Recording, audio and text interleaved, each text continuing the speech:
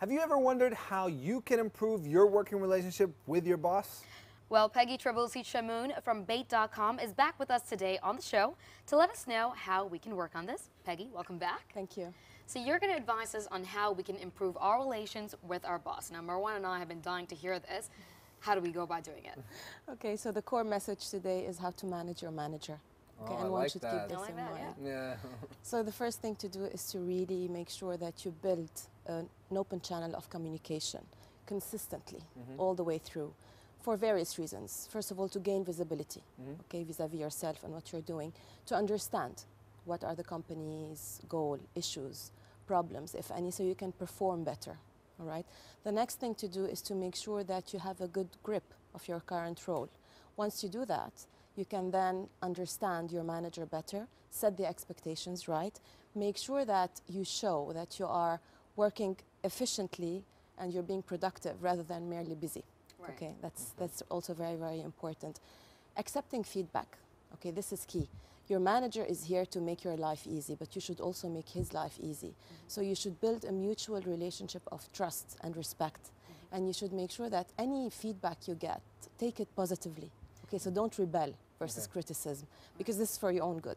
Yeah. Now, Because at the end of the day, your manager is, at a position that's higher than you, and you don't really want to be in that position. Antagonize them in any way. Yeah. It is a two-way street, right? It takes two to tango. So you should take the initiative at the end of the, and this is why we say manager.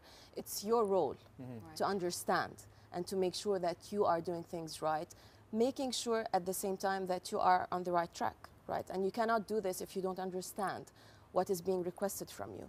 And now, Peggy, if I can just go back to what you mentioned earlier about having an open communication with your manager, how do you go about building a rapport with them, say, without trying to force yourself on them? Do you know, if you know what I mean? Of course. As I said, things should be clear since the beginning, and you should have the state of mind that your manager is here to make you grow, right? So you should also have trust in yourself and self-confidence and understand what you're doing, and to continuously work on giving as well to your manager positive feedback and of being thankful, right? Of being thankful and not all the time taking criticism as something negative. At the end of the day, your success, his success are mutual, right? He can't succeed without you, and you can succeed without him.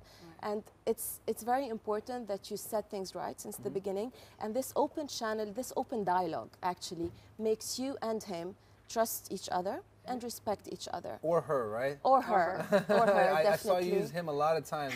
So him, her.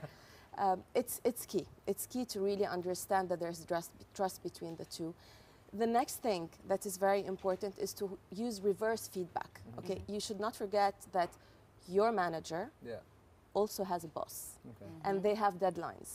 So you should respect that. You should never lose the opportunity of thanking him or her for bringing a project your way, for sending you on a course, for giving you feedback. You should thank people for giving you feedback, because this will help you enhance. Well, you were right. I definitely love the topic today, but we're also going to take a look at this week's top jobs. Remember to take down those reference numbers if you want to apply for any of these jobs. Take a look.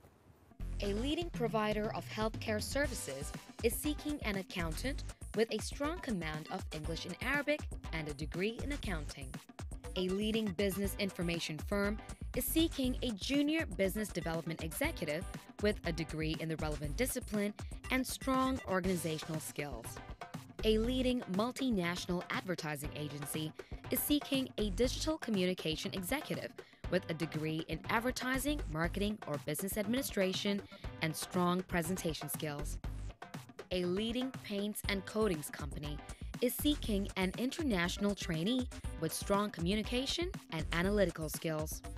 A leading consultancy agency is seeking a communications manager with a degree in marketing or communications, over 2 years experience, and a strong command of English and Arabic.